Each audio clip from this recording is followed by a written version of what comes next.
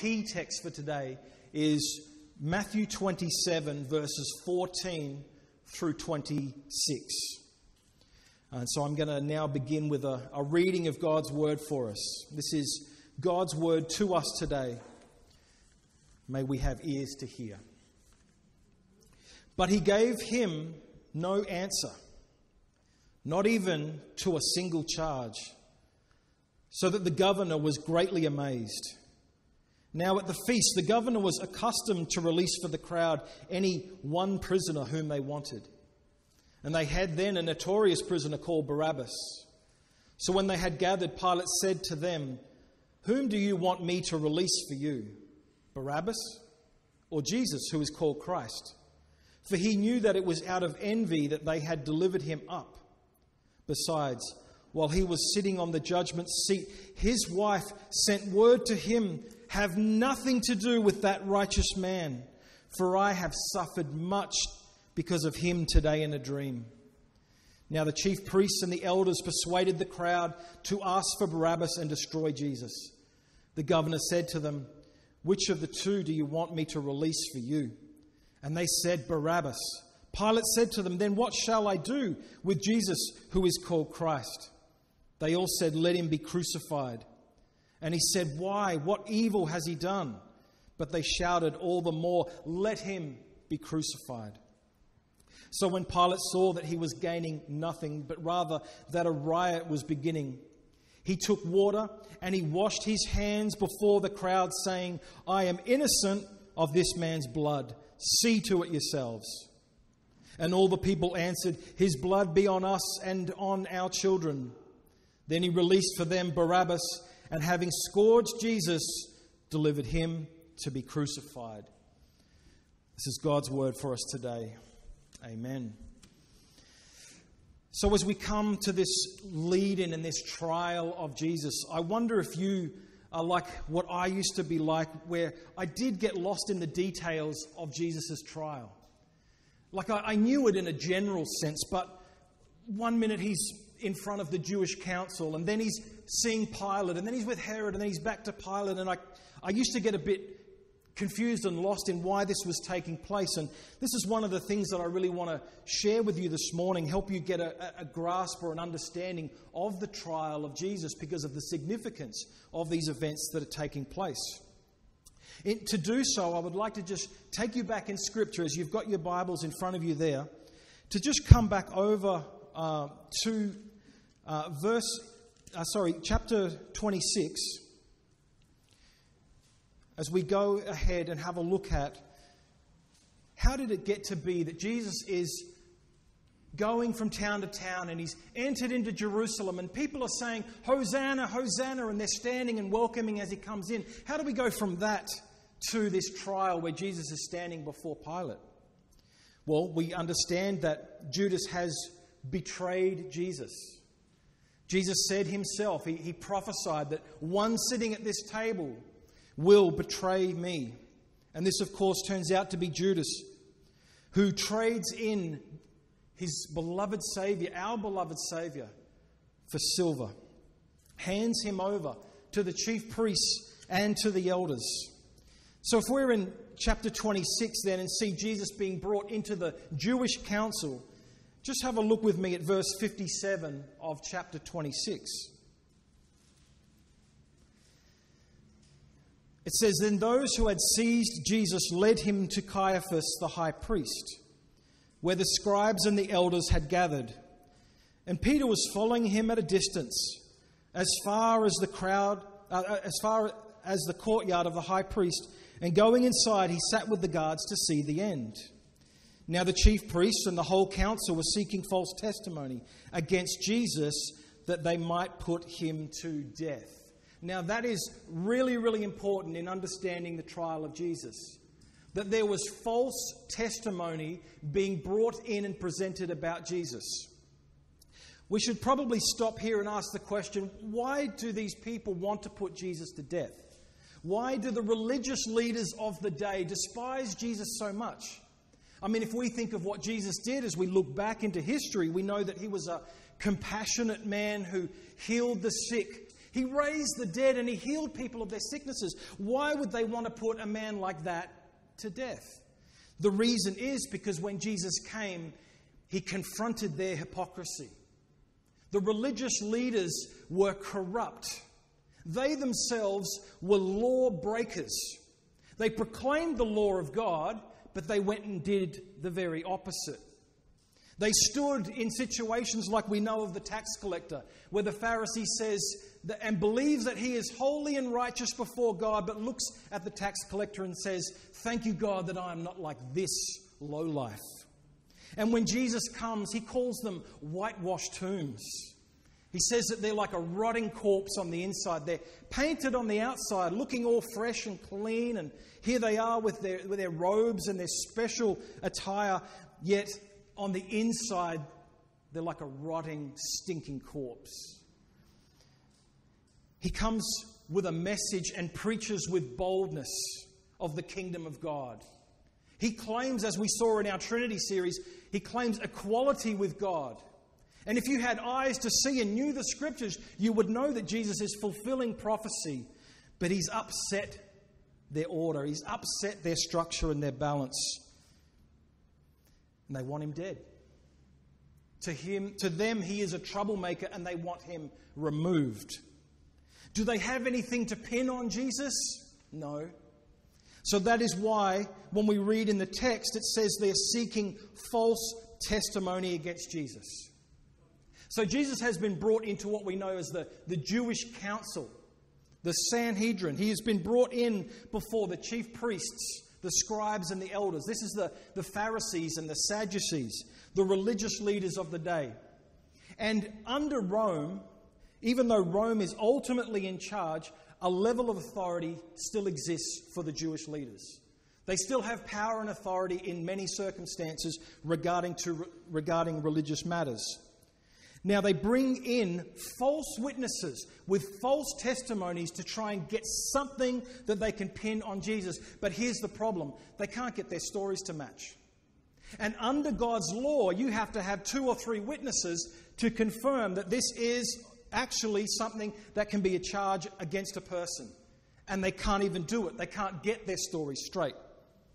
So it is at this point that there's this frustration. They're trying to get Jesus. And if we come back to the text here in verse just down from where we're at, verse 61. We'll go from verse 59. Again, the chief priests and the whole council were seeking false testimony against Jesus that they might put him to death. But they found none. Though many false witnesses came forward, at last 2 came forward and said, "This man said, I am able to destroy the temple of God." That's a lie. He says, "Destroy this temple and I will raise it up. I'm able to destroy the temple of God and rebuild it in 3 days." And the high priest stood up and said, "Have you no answer to make? What is it that these men testify against you?" But Jesus remained silent. There's these accusations flying at Jesus. He remains silent. And the high priest said to him, "I adjure you by the living God, tell us if you are the Christ, the Son of God." Jesus said to him, "You have said so. But I tell you, from now on, you will see the Son of Man seated at the right hand of power and coming on the clouds of heaven." Then the high priest tore his robes and said that he has uttered blasphemy. So at last, the high priests, the Jewish council, feel like they've got something that they can get Jesus for. Blasphemy. Because he's saying that he is truly the Son of God. Jesus is just agreeing with this statement that has been said, and they say, blasphemy. What further witnesses do we need? You have now heard his blasphemy. What is your judgment? They answered, "He deserves death." Now, why is it now that they're agreeing upon Jesus deserves death, that they don't just stone him or execute him right here and then? And the reason is because under the Roman rule, they still had power for the death penalty. So they don't have the authority at this time to then just put Jesus to death. They have to bring this now. They have to bring Jesus and this whole facade, this whole trial, before Pilate so that they can get what they want from the situation. Jump with me now to 27, where Jesus stands before the governor Pilate. Chapter 27, verse 11. So we're seeing the flow here. He's been betrayed by Judas.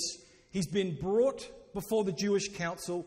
They've charged him with blasphemy. They want him dead, but they've got to go that extra step now. They've got to get him before Roman rule to have him put to death. So here is Jesus. But now take note of the wording about what Pilate asks. It says here, now Jesus stood before the governor, and the governor asked him, "Are you the king of the Jews?" Shouldn't he have asked, "Did you really blaspheme the name of God?" But he says, "Are you the king of the Jews?" Jesus said, "You have said so." Now, do you think that Rome is really concerned with blasphemy?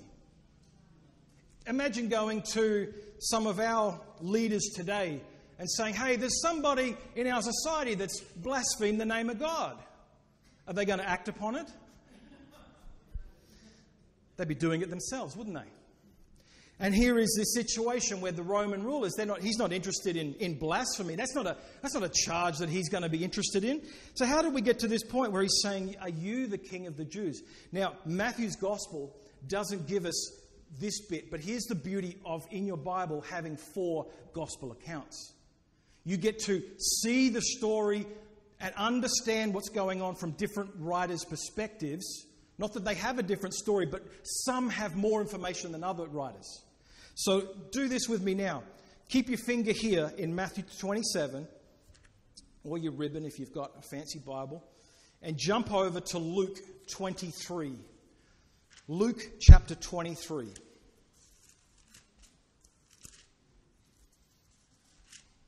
This is really important for understanding the significance of what is taking place here. Luke 23.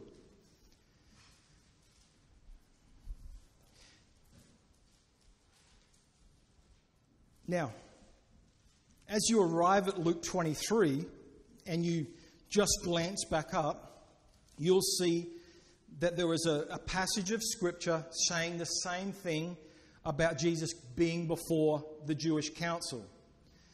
From 66, when the day came, the assembly of the elders gathered together, both chief priests and scribes. So that's what we've just read from Matthew's account. We've just been through what's going on here.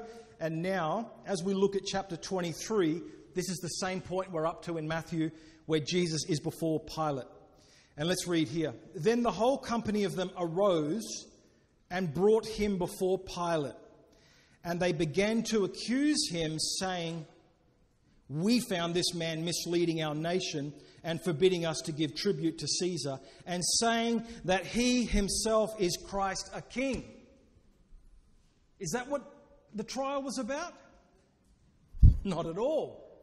Why are they lying? Why are they now coming to Pilate with this accusation about misleading the nation and Christ being called a king? Because now it's political. Now it's political. And if they're going to get Jesus put to death, they need to bring an accusation that gets him pinned by Pilate, worthy of death. And in this day, there is no king but Caesar. And you are to declare that Caesar is Lord. So they can't go in with the blasphemy charge. They've gone in with him being a rebel to Rome, him being a rebel to Caesar, and now pinning on him. So now, when we jump back to Matthew 27, we've got the context, right? When we see how when Pilate's saying, back to verse 11, "Are you the king of the Jews?" Jesus said, "You have said so." We've now got our context. Why not blasphemy? Why is it the focus being upon the king of the Jews? Verse 12, "But when he was accused by the chief priests and the elders, he gave no answer.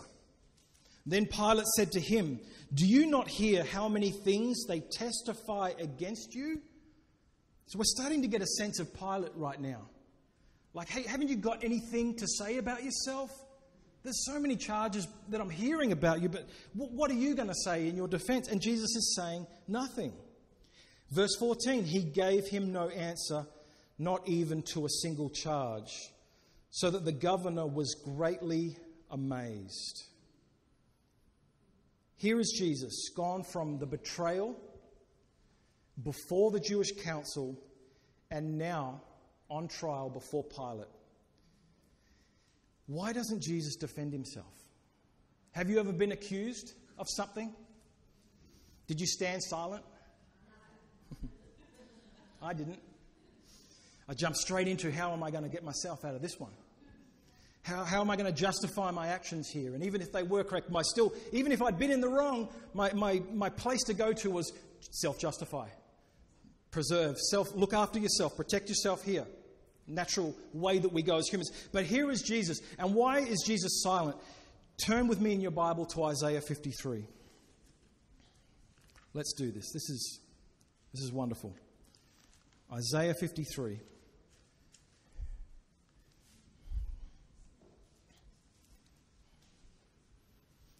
Isaiah 53.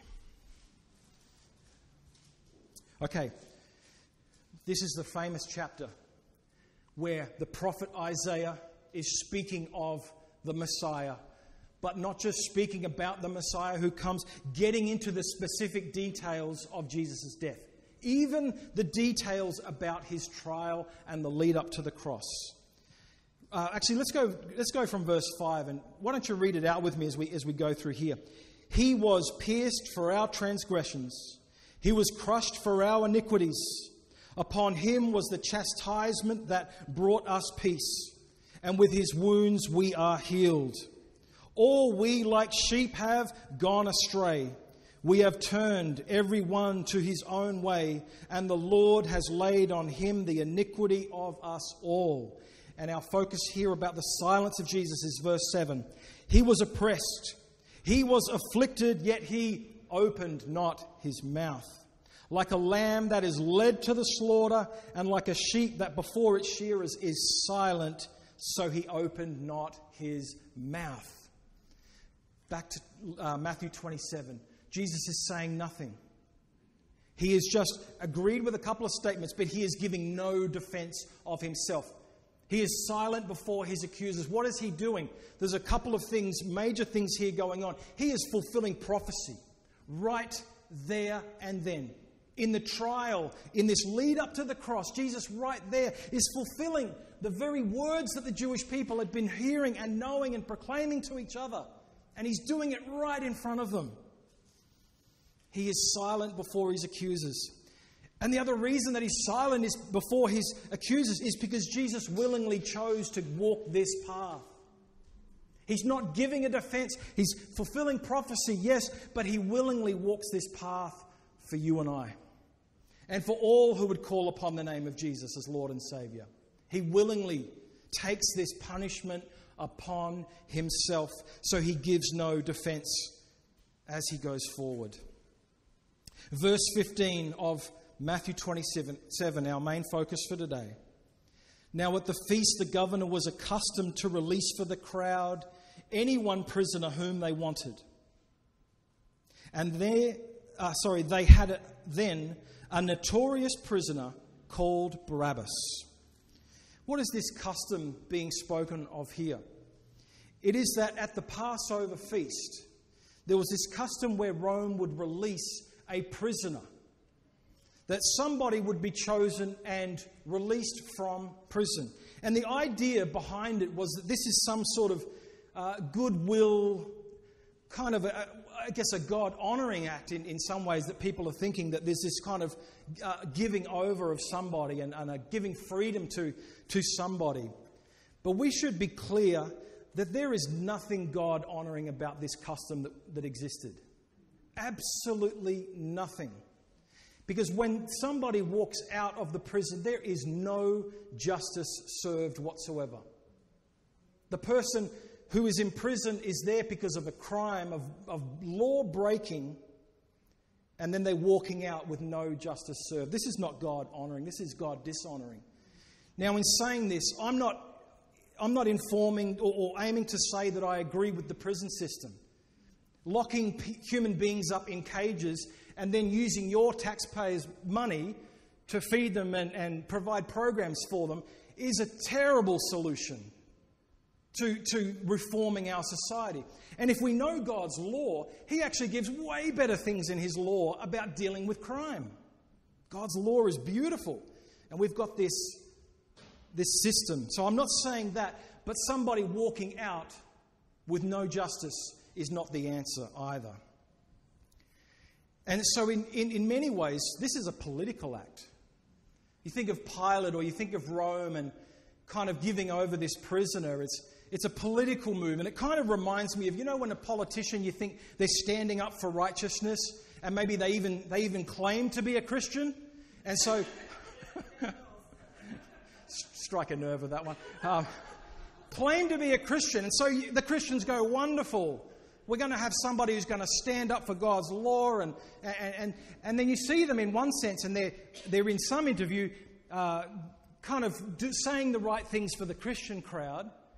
But then they're over here wishing well to the Muslim crowd. You might have seen that. And almost like we're just going to play these different crowds off. There's a sense in which that type of thing is happening here with Pilate. We won't dig too deep into that story. That's a conversation for another day, perhaps.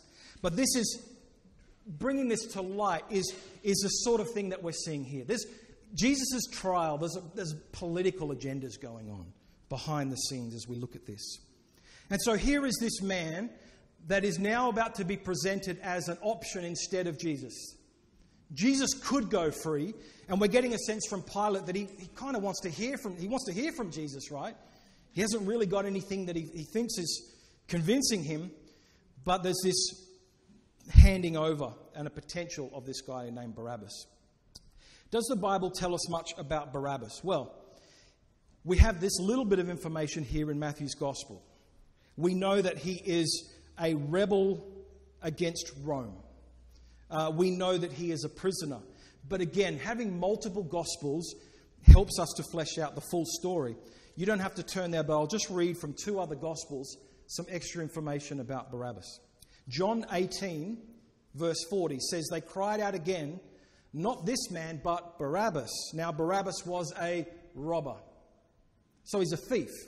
So if you just had Matthew's Gospel, you might think, maybe he's just a guy that didn't agree with things that Rome were doing and incited a bit of a stand up against Rome. But when we have all the Gospels, we actually see this man is guilty of robbery and theft. Additionally, it gets worse. Luke 23 verse 19 says, "A man who had been thrown into prison for an insurrection," so that's how we know about this rebellion, this rising up against the state, "started in the city and for murder." So he's a prisoner, he's a rebel, he's a robber, and he's a murderer. This is the very man that could potentially walk out instead of the Messiah. The innocent, blameless God of eternity, ultimately. That's who we're talking about here. Return to our key text, verse 17.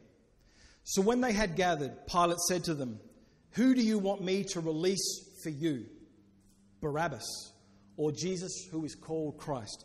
Now we've just heard the account, right? Surely they're going to pick Barabbas because murderer, robber.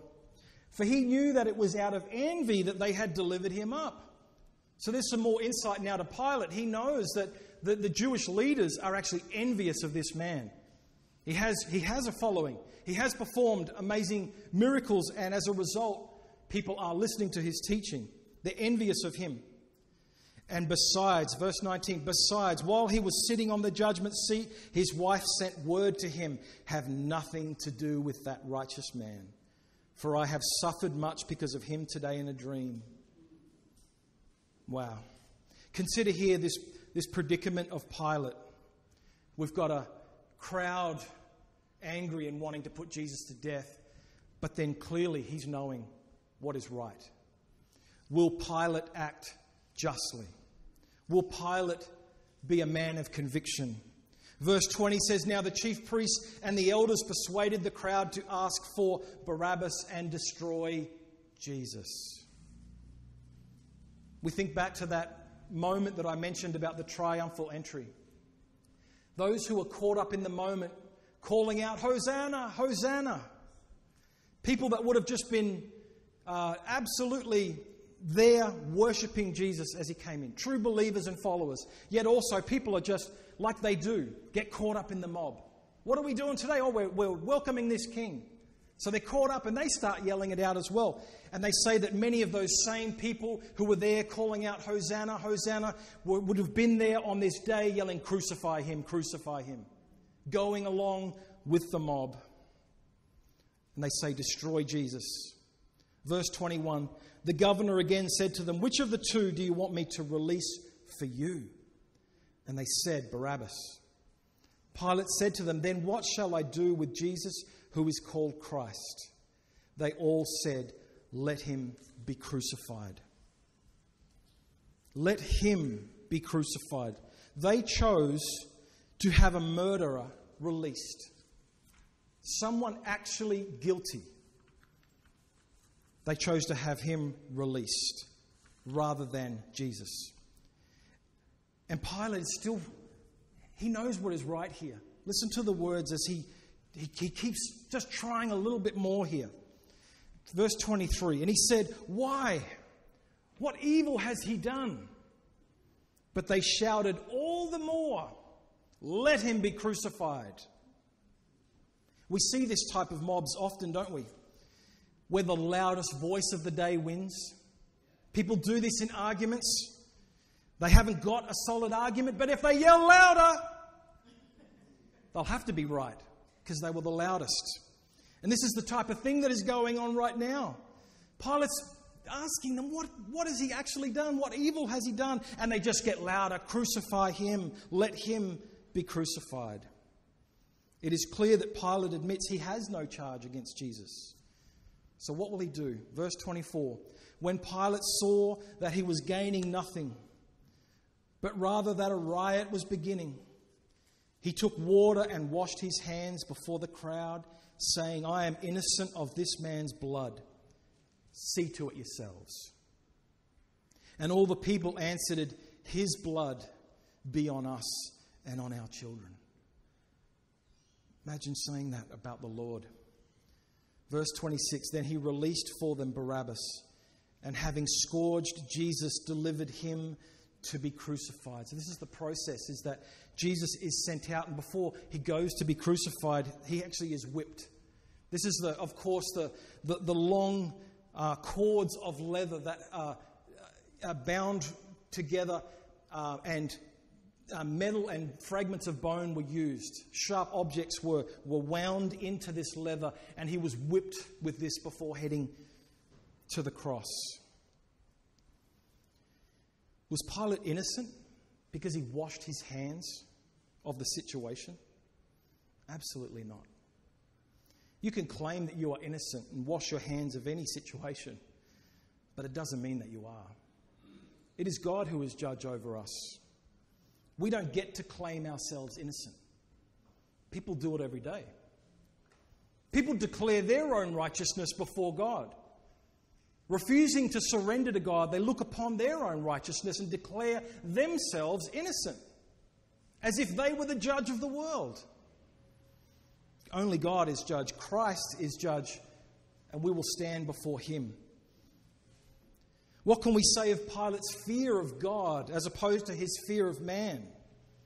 Does he have enough fear of God that he would make a stand here? Or is it fear of man that has gripped him? Fear in perhaps losing his political position.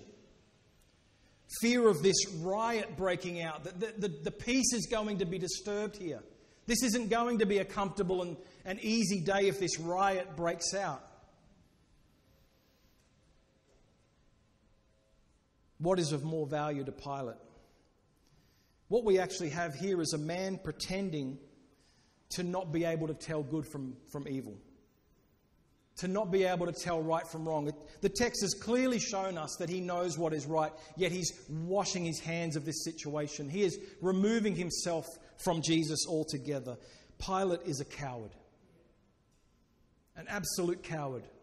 Faced with an opportunity of right and wrong, he removes himself. He finds a way out for himself in this moment. And we should ask the question, will we be like Pilate in life? pretending to not know right from wrong?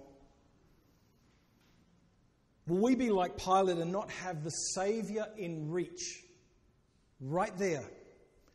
To not have the Saviour being proclaimed to us and then still go away and wash our hands of the situation? Perhaps because we have a fear of giving up something in our lives, giving up a comfort or giving up a position or having people speak ill of us, rather just to appease the mob or to fit in with what the majority of the world is yelling about at the time. And the reality is that we could walk out of here today or walk out of any situation of hearing the gospel proclaimed and be a Pilate. We could walk out and go, well, I heard about Jesus and I know that he's the Saviour. I know that he is righteous. It was declared and I could see it and understand it. But you know what? I'm going to wash my hands of Jesus and think that that doesn't apply to me. And yes, in a sense, you walk out and it doesn't seem to affect you on the day. But there is a day coming where each one of us stand before the judgment seat of Christ. And on that day, it'll only matter what we did with Jesus. There is a similarity for us as well that we share with this thief, this murderer, Barabbas. If you think about the exchange of one guilty being set free and one innocent going in place, this is exactly what we have with Barabbas. Barabbas is walking out free of charges, not facing any punishment whatsoever. And Jesus is going to face the punishment in his place. This exchange has happened. Isn't this the very thing that has taken place for each of us? That when we call upon the name of Christ, when we repent of our sins and we recognize Jesus as the Saviour, the punishment that we deserve for our law breaking and our sin against God doesn't come to us, but it has gone to Christ upon the cross. It is the same situation here. So many similarities of this exchange of Barabbas being like us. Yet there is a difference for Barabbas and then for us to consider. He walked out with temporary freedom. We have no record in history of what Barabbas did next. The Bible doesn't delve into a side story about what took place. Did he go away from this situation and look upon his murder and his sin and his rebellion and go, that was the true Saviour.